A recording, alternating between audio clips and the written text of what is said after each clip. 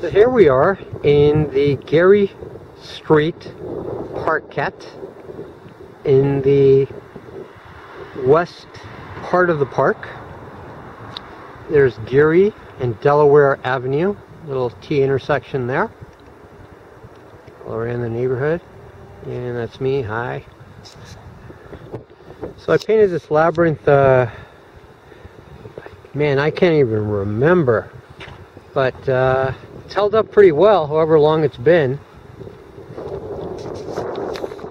So here, you can see, I need to repaint, refresh just the outside there. Still have the word Labyrinth painted. And the little pop out here. I'll need to repaint that. My name is still there, HiMY. And other than that, once the snow has completely gone and is gone for the season, we will have a still walkable labyrinth in this wading pool.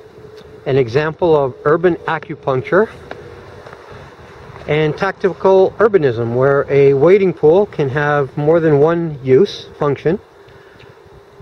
And in this case, a wading pool which is also a labyrinth when there is no water, or perhaps no snow as well. HiMY SYeD, the City of Labyrinths project at Labyrinths.ca at the Geary Street